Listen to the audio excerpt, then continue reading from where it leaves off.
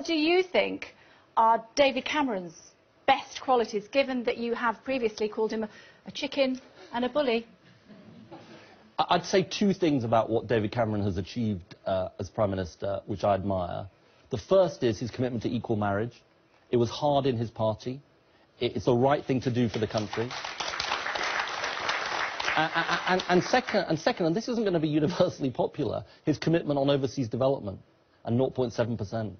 And now there'll be some people who don't like me saying that, but you know, he took a risk in the Conservative Party.